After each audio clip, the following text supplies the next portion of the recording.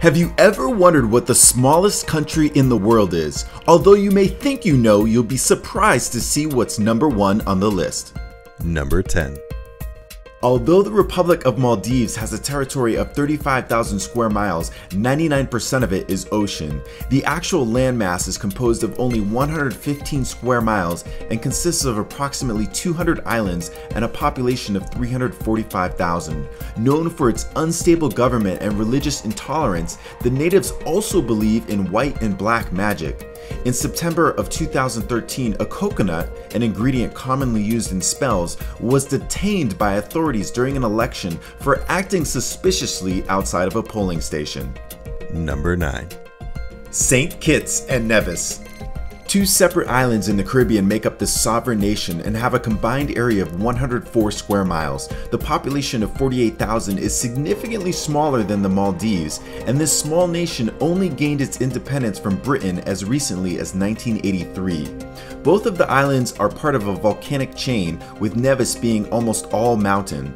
St. Kitts and Nevis have the honor of being the first colonized islands in the Caribbean. Christopher Columbus discovered and named them in 1493, and the country's full title is the Federation of St. Christopher and Nevis. Number 8. With an average island height of only 7 feet, the Marshall Islands are one of the world's flattest countries. This island chain in the Pacific takes up 70 square miles and has a population of 68,000. Although evidence of settled islands originates from as far back as 2000 BC, the Marshall Islands gained their independence from the United States in 1986, making it one of the world's youngest nations. Although it's comprised of 5 islands and several atolls, the island count used to be 6. Unfortunately, the US blew up the 6th island, Elugelab, when testing a hydrogen bomb in 1952. All that remains is a hole over a mile wide and 15 stories deep. Number 7. Tucked in between Austria and Sweden is the small but notable country of Liechtenstein. Covering only 62 square miles and with a primarily German population of 36,000, this beautiful and culture-rich country solidifies its spot as number 7 on our list. Liechtenstein is the world's largest producer of sausage casings, false teeth, and potassium storage units. Liechtenstein is one of 3 countries in the world without an army, and the one time they did have one was during the Austro-Prussian War in 1866. Their army consisted of 80 soldiers and saw no fighting. Number 6. San Marino is a mere third the size of Liechtenstein with a population of over 31,000 and an area of 23 square miles. This small European country has walls similar to the Great Wall of China and is crowned with 3 towers on Mount Titano, which most of the main city rests on. San Marino is said to be the oldest surviving republic, founded in 301 AD, and President Abraham Lincoln had the honor of being made an honorary citizen there because of his love of Republican principles. Number 5. Tuvalu is a group of 9 islands. It was known as the Ellis Islands before gaining independence for Britain in 1978 and is located in the South Pacific. Though Tuvalu spans 500,000 square miles of ocean, the actual area of land is only 10 square miles and is ever shrinking due to rising sea levels. The population is shrinking as well, with 2012 citing over 11,000 residents and 2013 dwindling to just under 10,000. Having already experienced significant coastal erosion, climate scientists expect Tuvalu to be completely underwater by the year 2100. Number 4.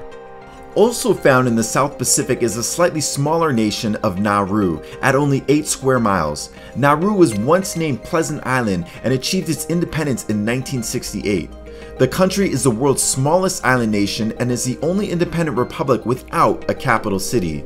Nauru's most notable feature is its phosphate deposits, which made it a valuable commodity in the early 20th century.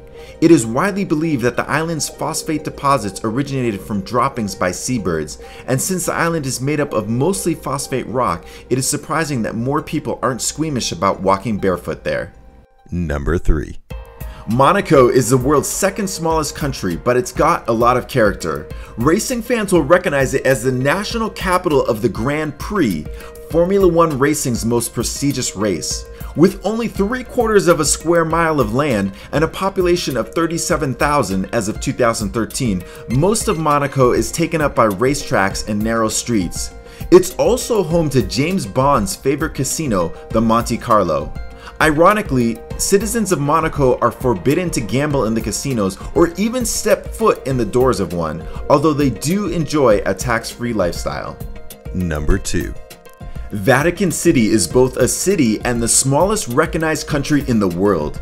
It's most famous for being the capital of Catholicism and the seat of the Pope in the Vatican. With a population of 842 people as of 2014 and a land space of only 0.17 square miles, it's an incredibly significant country that's barely there. This city-state is completely surrounded by Rome, Italy. Vatican City stamps its own coins, issues its own passports, and even has its own post office, which is used by many Italians as it's quicker than the Italian post offices. Number 1. Have you ever heard of Sealand? Probably not. That's because this principality is not only extremely tiny, it's only 0.001 square miles, but it's never been recognized as an independent nation. Sealand was originally created as a British naval sea fort to keep an eye on the Germans, but it soon became the world's most interesting and least known unofficial country.